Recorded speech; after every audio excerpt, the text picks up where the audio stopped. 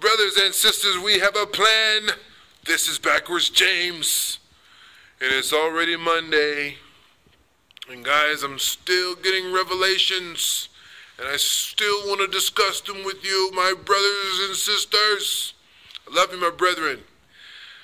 Guys, if you can appreciate these things, if I was a genius, I certainly wouldn't be toiling the way that I am. And if I was exceptional, then I certainly would not be speaking to you today.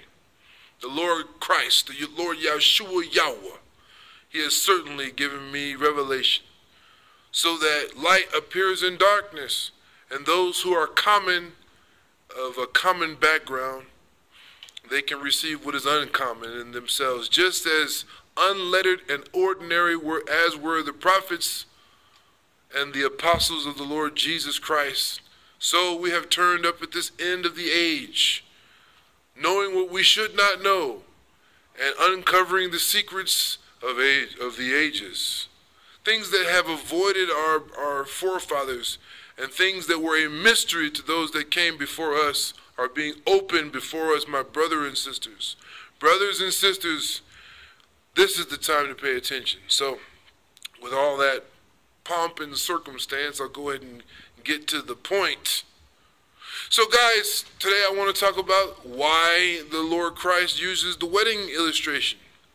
Why the wedding? It's just an illustration so that we might understand. Can you imagine trying to explain scenery to a person that is blind?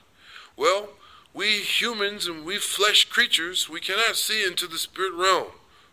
Not unless we are sleeping, or not unless the Lord has given us a vision, which I do not deny the existence of these things.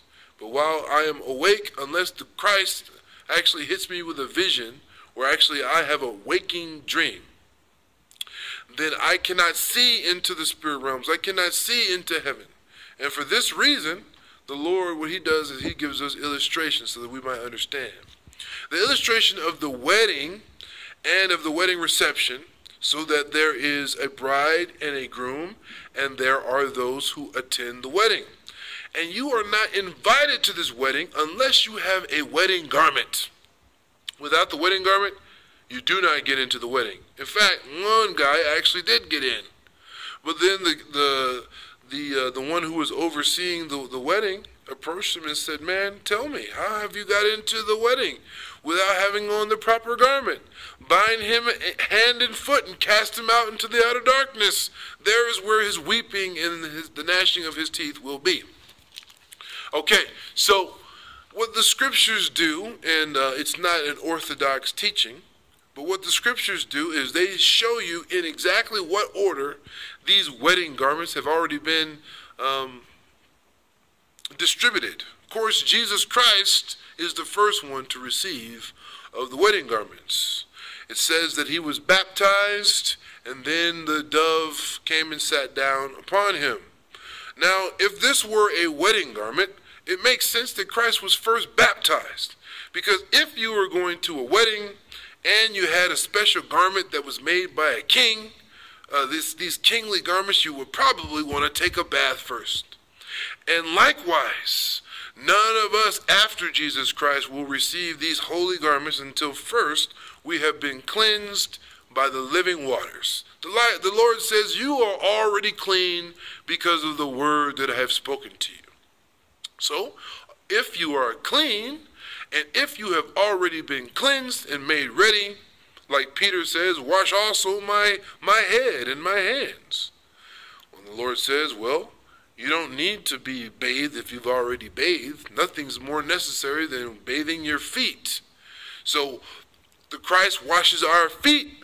This is when we learn the word. Of course, Martha chose the lesser portion, rather than sitting at the feet of Jesus and listening to His teaching, listening to His word, and being endued, clothed with the very Spirit of God. Martha chose the lesser portion in order to approve righteous before men by completing all these worthless works. Now, this is the key to understanding the garments, the white robes, because it says right there in Revelation chapter 19 verse 8 that the white robes mean the righteous deeds of the holy ones. Now, since Acts of Apostles, since the first century Christians, the world has been glutted with the good deeds of the church. But the good deeds of the church are as filthy rags before the Lord.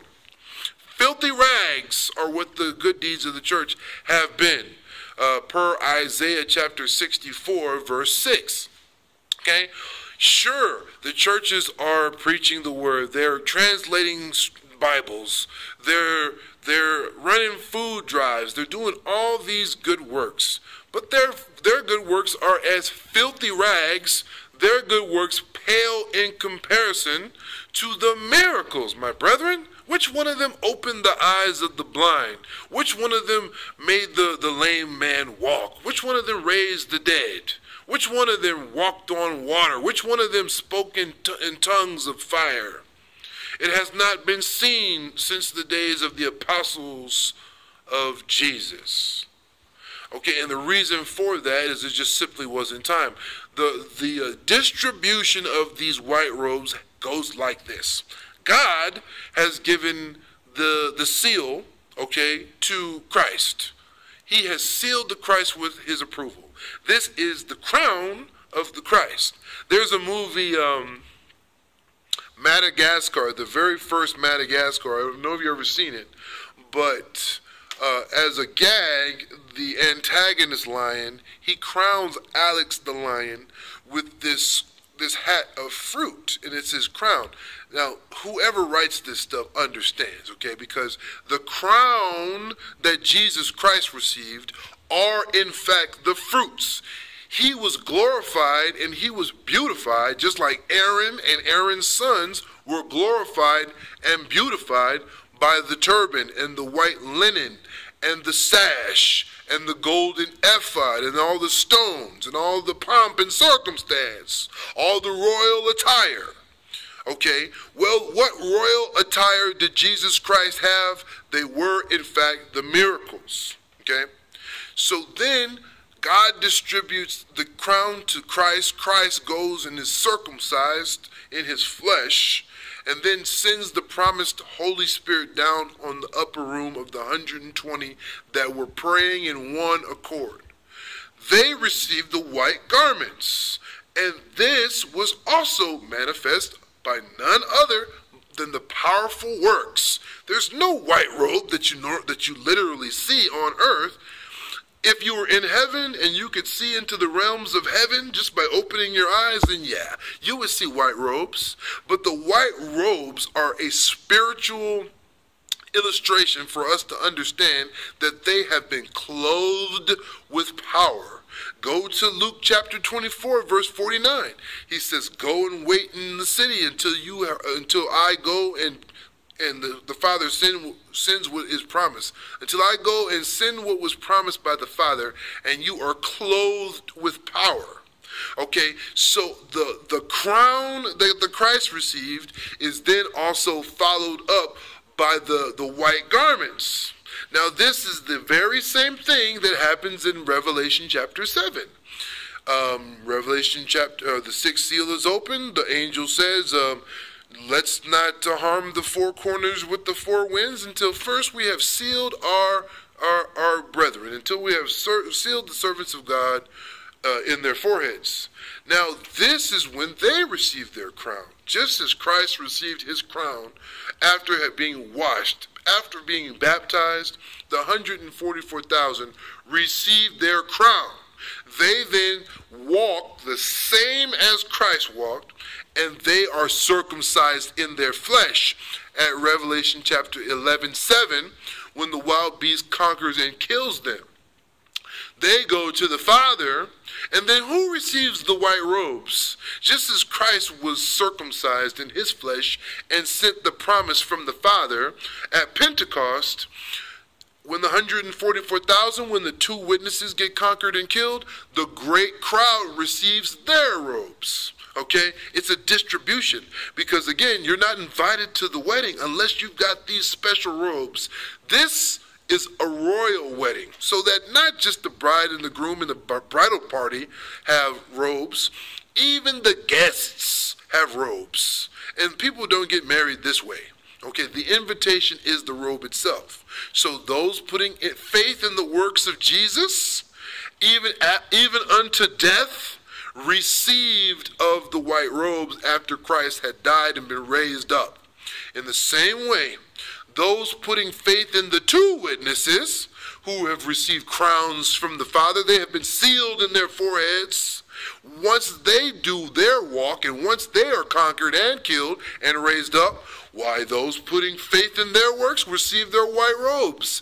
And here is the wedding. Here is the illustration. Now, the white robes mean righteous deeds. So the great crowd isn't going to just be running fundraisers anymore. They're not going to be doing the local food houses and the distribution to tables.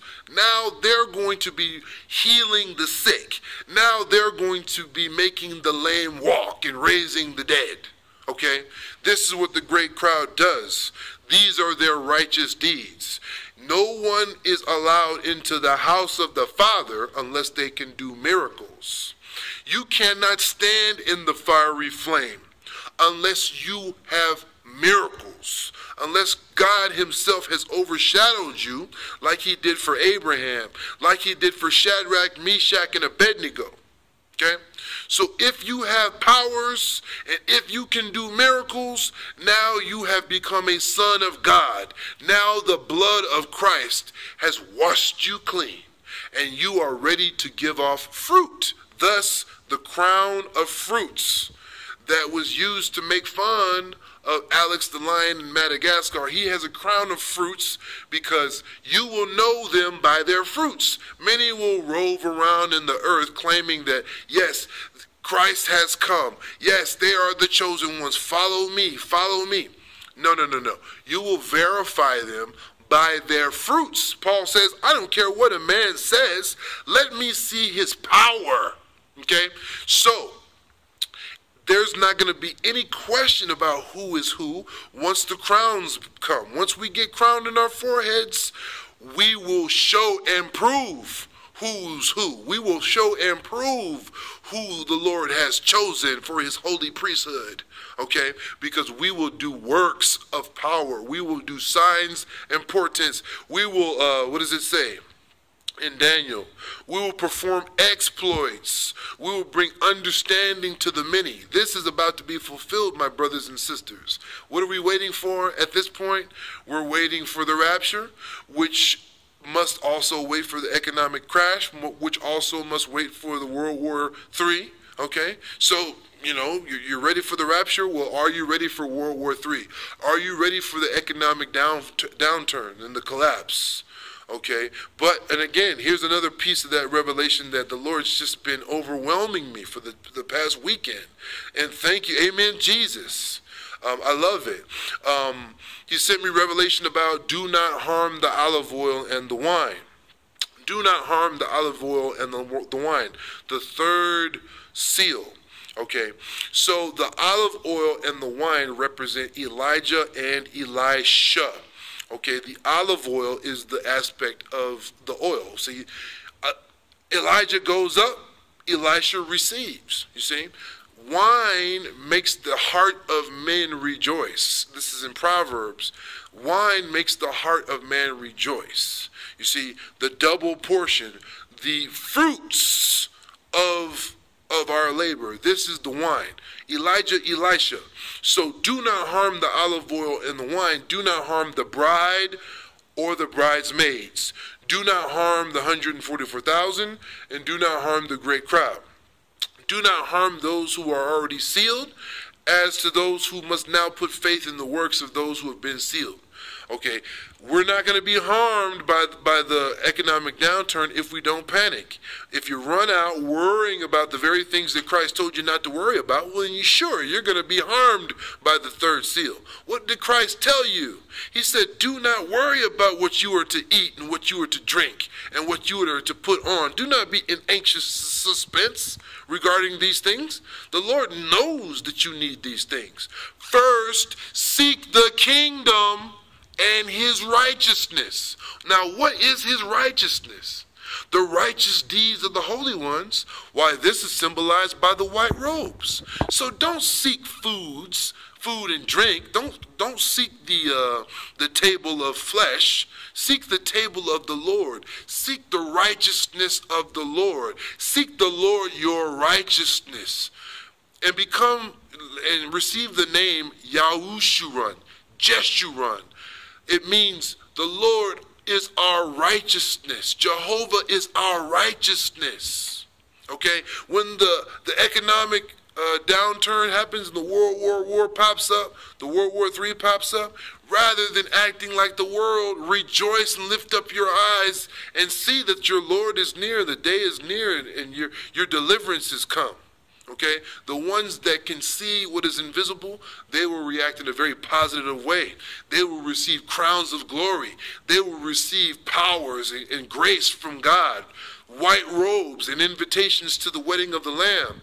But those who do not recognize that the Lord has come, those who do not have the eyes of faith, they will inherit doubt and confusion and anger and great travail and great tribulation. And even them, they that are hard-hearted, they have a choice between life and death. If they are hard-hearted unto death, they will listen to everything the devil says. Okay? But even those who get left behind have a choice. You can either believe what is good, or you can believe the lies, the evil, and accept the fact that Belial now heals, and the devil makes the lame walk, and the devil raises the dead. This is what the Pharisees did. They saw Jesus' good works, and they said, oh, look, he's a devil and a demon. But be careful and beware, because these are the very same ones that sinned against the Spirit. If you doubt what is good, you will not receive anything from the person of Jehovah. So I'm getting kind of long on my break. I'm going to go ahead and go back to work. And I love you guys, and I cherish these little sessions. So have a great week.